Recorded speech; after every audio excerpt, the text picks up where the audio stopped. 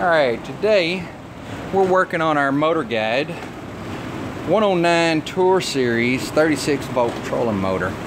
I noticed while we were out last weekend that the pointer arrow was pointing one direction while the foot was pointing a different direction. So I decided to see what it takes to get this fixed. Now, in order to get into the housing, there's one screw on this end, two on this end from the underside, and then the housing just comes right off of there. There's no seals, no glue, so fairly straightforward. On the underside you have a gear. You want to check it for missing or bad teeth, which I have none.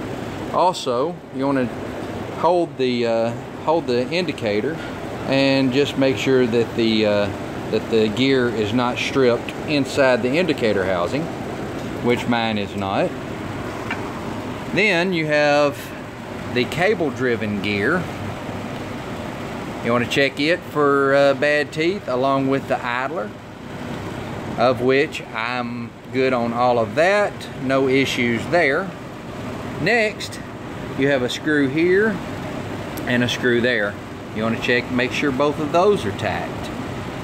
If they're tight, well then I guess the mysteries of how it happened are gonna be remaining mysteries. Alright, which is the case for me. I don't have anything inside here that I can find wrong. There's a little bit of slack here in the idler gear, but about what I would suspect to be there, just so that you don't have any binding. So I'm not going to adjust anything besides the directional arrow. And in order to adjust the directional arrow, you pretty much just rotate it around so that it is pointing the same direction as the foot, and slide it back together.